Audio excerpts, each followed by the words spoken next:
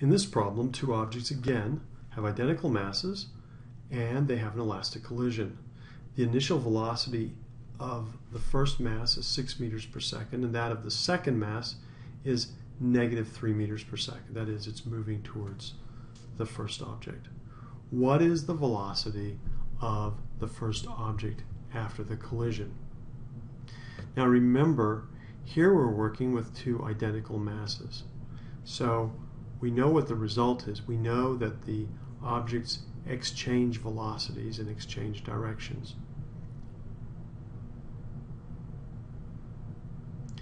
So the information that we're given is simply that velocity of object 1 is 6 meters per second, and that of object 2 is -3 meters per second. We also know, however, that the masses are equivalent.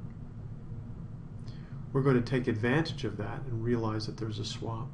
So we know then that if V1 was going 6 meters per second and V2 was going -3 meters per second, then after the collision, V1 will be going -3 meters per second and V2 will be going 6 meters per second.